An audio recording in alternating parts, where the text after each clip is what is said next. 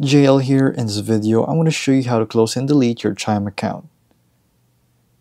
In this video, I will show you how to do it step by step on how to delete your Chime account. So basically, first open your application right here, enter your passcode. Next, go to the top left corner as you will see right here. Once you have scrolled to the top left corner of your screen, just go ahead and look for your account number in edit right here. And then basically all you have to do is close the account basically, and then look for it right here. So from there, you'll have to close your account. So here, they will ask you why you want to close your account and place in your social security number in the box right here.